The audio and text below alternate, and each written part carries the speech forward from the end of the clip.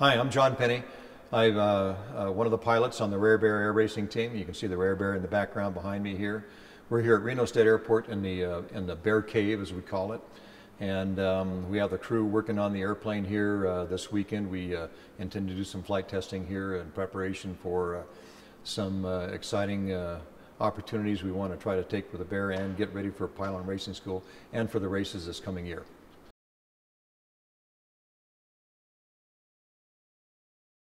Well, we do have a racing family. I've been racing for about 25 years, a little over 25 years. Our daughter Heather raced in the jet class for 2 years. And how we got started, I saw the Rare Bear race in 1981, 1983. I was working at LearFan. I got to know the crew. I got to know Lyle Shelton. He wanted a backup pilot. He knew I was flying F4s in the Guard, and about the same time I was going to ask him if I could help support the team, maybe as a backup pilot. He asked me if I would come on and be his backup pilot. And as it turns out, circumstances dictated that he wanted me to race in 1985, and that was the first year that I raced.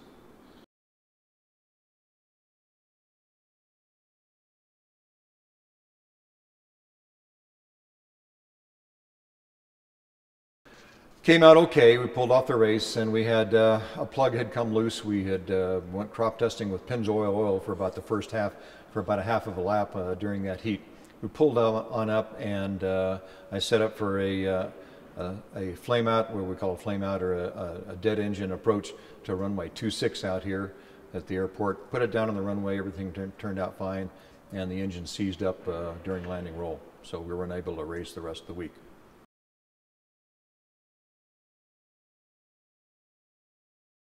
I never met Bill Lear. He passed away in 1978. I came to work for LearFan in 1979.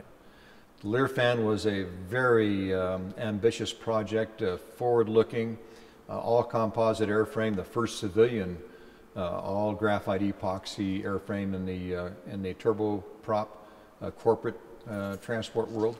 And it was an exciting project, had a lot of innovations on it besides the airframe.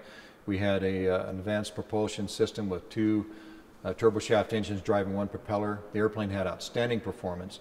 It had the best fuel specifics of any turboprop up until that time.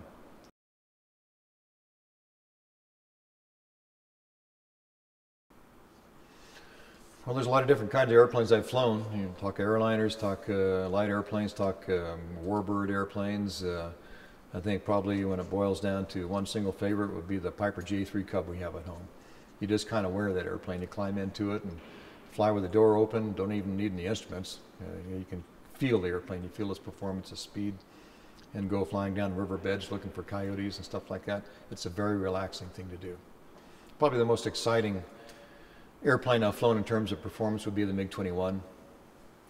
And flying that airplane and flying this airplane, and the privilege I've had to fly a lot of different kinds of airplanes. Two of them in my flying career that I always say whenever I climb into these airplanes, I treat it as a first flight. And one is a MiG-21, the other one's a Rare Bear.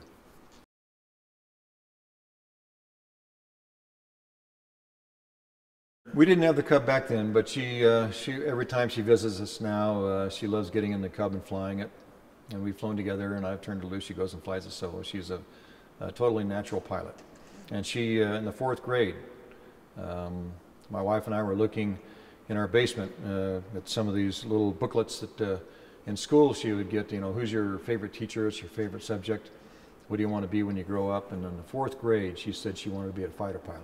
So she knew early on where her career path was going to go.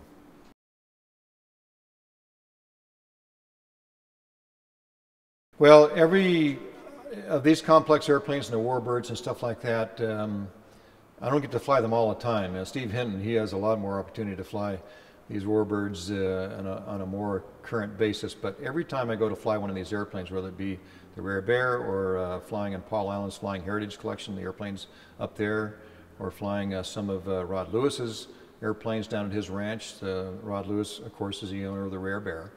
I get my books out and I go through 1 or 2 days of self-study to look at the procedures, look at the limitations for the airplane, its maneuvering capabilities, its maneuvering, its handling qualities, and stuff like that. So I try to get myself educated, re-educated on an airplane that maybe I haven't flown in a year or flown in 2 years.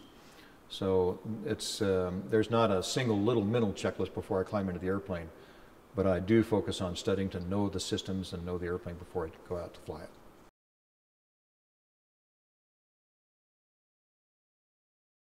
The makeup of the Rare Bear team this year, we have our crew chief, Dave Cornell, and of course the owner, Mr. Rod Lewis, who we couldn't be doing any of this if it weren't for his wisdom, his foresight, his fortitude in keeping this thing going. We have, again, Dave Cornell is our crew chief. We have Albie Reddick, who is our team manager. And then underneath those folks, we have a whole number of mechanics. Please don't ask me to go through all the names right now. But we have specialists in all different areas of the engine, of airframe, of special support systems, of avionics and stuff like that. And these guys have been on the teams for over 10 years now.